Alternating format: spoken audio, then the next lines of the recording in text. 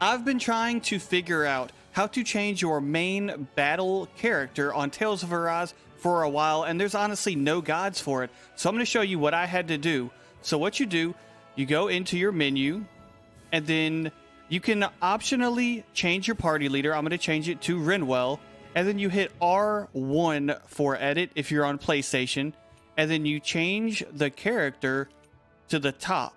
So once they are at the top, you then press square to change the leader, and then when you get into a battle, let's go ahead and test it.